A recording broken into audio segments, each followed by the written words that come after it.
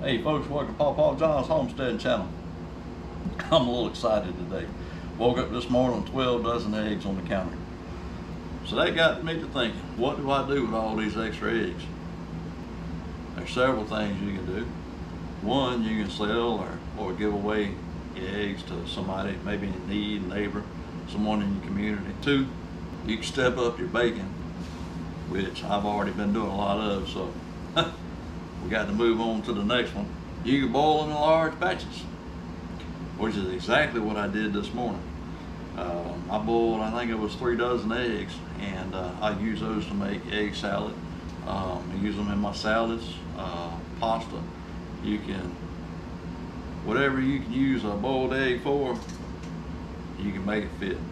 I'd like to share something with you about these eggs, as you've probably seen it around the internet. All right, so if you stand this egg up, the pointy end is here, the bigger end is back here. This bigger end, this egg here, see, take this egg,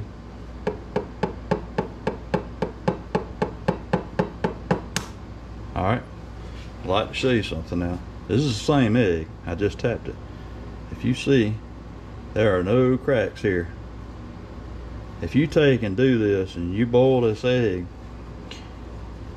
egg will come loose a whole lot better. So you take them, you boil them for your desired amount of time. I usually do 10 minutes. Plunge them in an ice bath. Put cold water over them, put ice in over top of them, and get them cool. So these eggs have been in the refrigerator, and I just wanted to share with you how easy these eggs peel. Yeah, these are farm fresh eggs. Those of you have a problem with these eggs not peeling very well for you, you can try this method.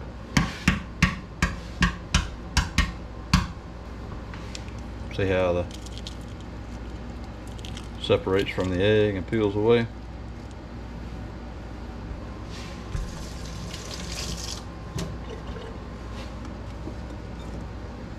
Do another one here.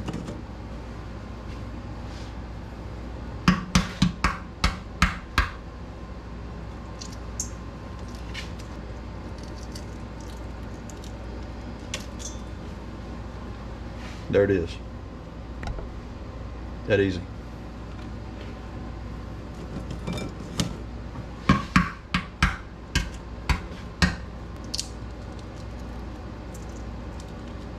Right out of the shell. Hope that helps y'all. Yeah, and I'll show you this here. Bought this a long time ago. So this egg here, I'm just doing this to show you what the yolk looks like, how the egg cooked in 10 minutes. And that's how I like the inside of the center of my egg.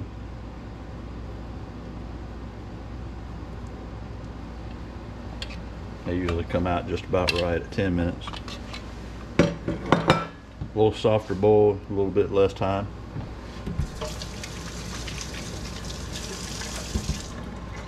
And the other thing I'd like to talk to you about is water glass. Water glass has been around a long time. Anyway, back in the 1800s, it was a way for people to preserve their eggs long term without refrigeration. What I'm going to do here today is water glass some eggs. It's a method that I can preserve all these eggs to enjoy them later in the year. These will last 9 months to a year after you water glass them. All right, so water glassing. I'm going to put my glasses on. I'm going to read from this paper. I'd like you to understand that this method is not approved by the FDA. But I'm going to read this here, and I'm going to provide a link down in the bottom for you to go look at an article yourself. Now this is an article. It's on nal.usda.gov. So I'm not making this up. I just want to provide this for you so you can go down your own rabbit hole and make your own decision.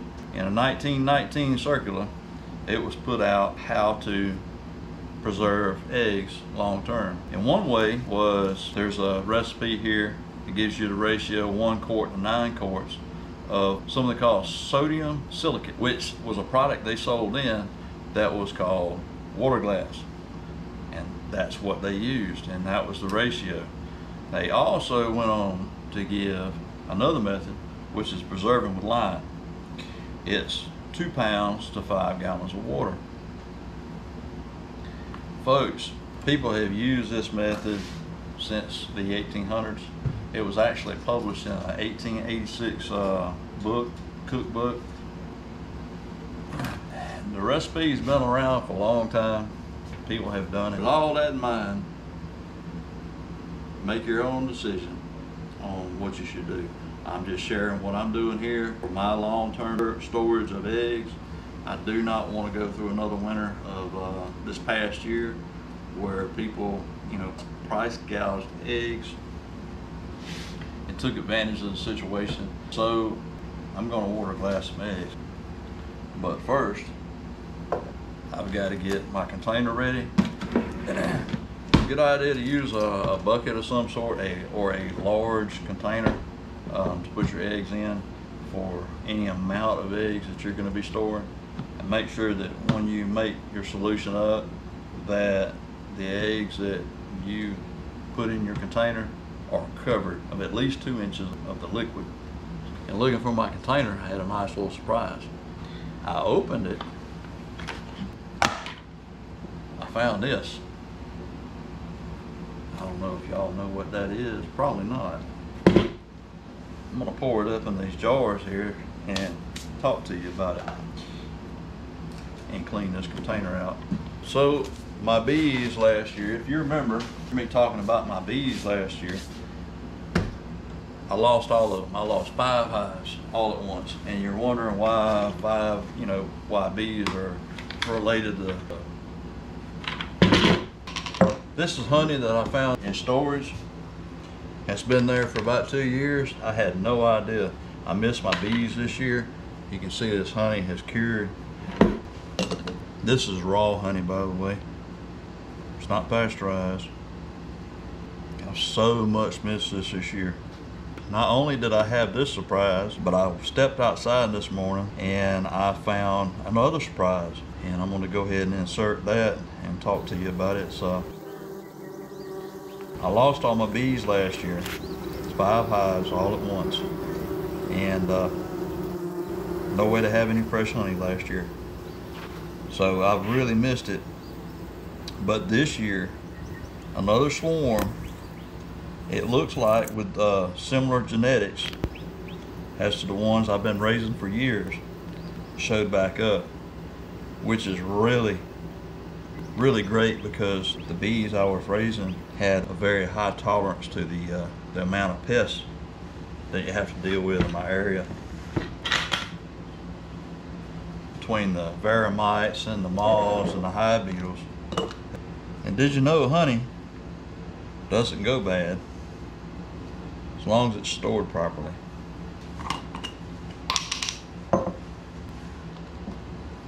This honey is cured so much and thickened up, a spoon will nearly stand straight up in it. Guys, I wish you could taste that. So look how thick it is. It's even pouring a bubble on the bottom. So y'all keep on the lookout for some bee videos coming up. If by chance I have caught that swarm out there, I have more videos out this year of some bees. And if I don't, I'm definitely considering going and buying a package of bees to get started back in this. I love working with bees, but I've got to tell you, this here is the little reward that you get in the end that makes everything worth it. That is, if you like honey. That there is solid gold, folks. If you can see the inside of that, all that pollen that's in that honey, that there will help with your allergies. I'm going to rinse this bucket in warm water and dilute the little bit of honey that's here, and I'll feed these back to the bees that are out there. This will give them a little boost. Nothing goes to waste. With this water will dilute this sugar, will dilute this honey, and I'll take this mixture and set this in a feeder outside, and they'll come to it and feed off the sugar water.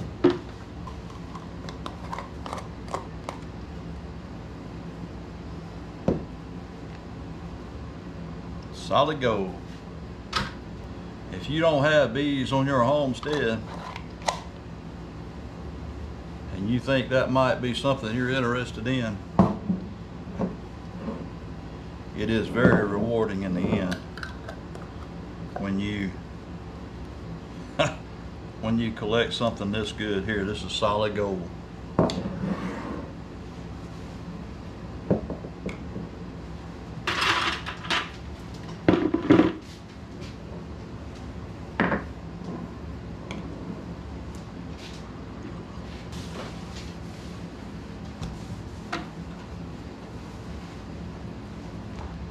All right,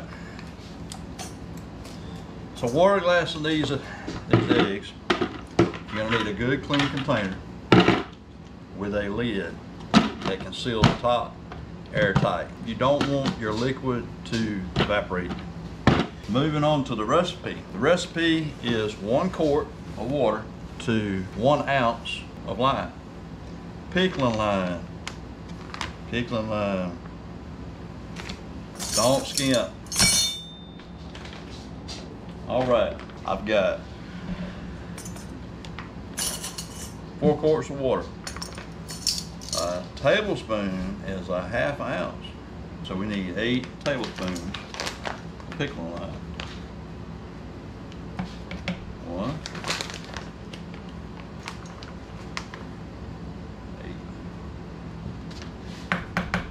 8. You get this lime on you, you need to rinse it off, so it'll irritate your skin, may cause some burning.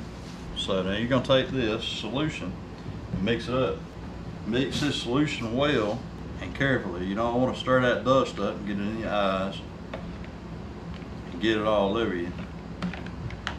I'm going to pour a little bit into this container and I'm going to add my eggs. Now that we mix the solution up, you're going to put some in your bucket or your container. You're going to start adding your eggs.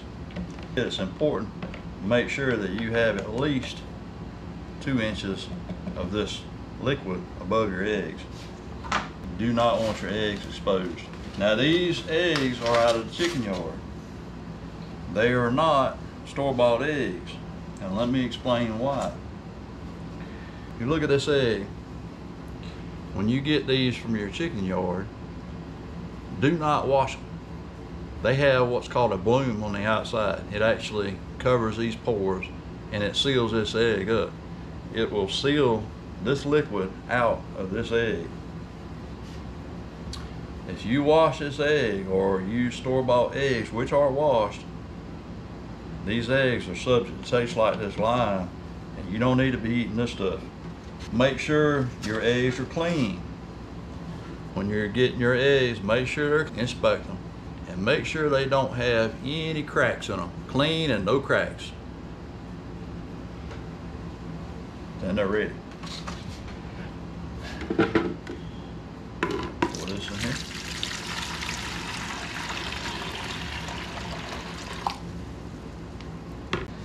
Get yourself a ladle or some type of big spoon to use to put eggs in your container. You don't want to just throw them in the bucket. If these eggs crack, they're going to soak the solution up and they're not going to be any good. So lay it in there. Got another one. So I'm going to continue to do this. Now, as you go along, when you're putting these away, as you're collecting the eggs, what you don't use, you can select the largest and prettiest eggs to put in your solution. And that way, when you get ready to use these come fall or winter time, you'll have good eggs to use in your recipes or to cook and eat. These will stay good for 12 months. I don't intend on using anything outside of 12 months, but they say these could actually be preserved up to 2 years in the solution. But what happens over time is that your eggs will degrade in quality. Look at that egg. The whites will become a little bit runny. And see, something like this, I want to show you. I missed this earlier. See how that egg has a little bit on it? Now I can, with a dry cloth, I can try to wipe this off. If it doesn't come off easy, I'm not going to wash that egg. I'm going to put this aside and I'm just going to eat this egg, because I don't want any of this in that solution down there, because this will promote bacteria in this solution. It's very important to make sure these are clean. So looking forward to this. When eggs went to $6 a dozen, I stopped eating eggs. If you have dirty eggs, cull them out as you put these up. If you have a floater, floaters are not good. Your eggs should not float when you put them in the solution. That is one way that helps you determine whether or not that egg is any good. Once you fill your container up, you make sure that your eggs are covered. Take your container and put it in a dark, cool place.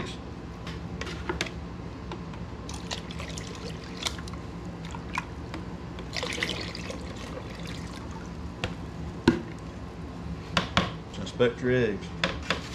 No feathers and no poop. If there's any question, you can't wash a stain off or rub a stain off, set it aside. Go ahead and eat that egg.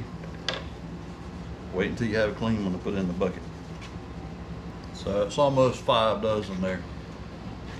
I'm gonna make up a little bit more solution. Cover this up.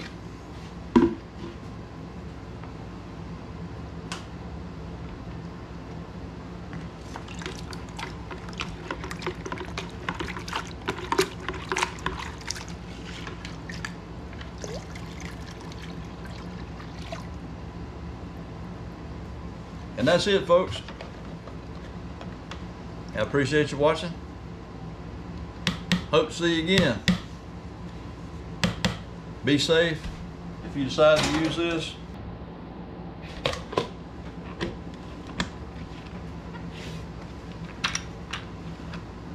Till next time, folks.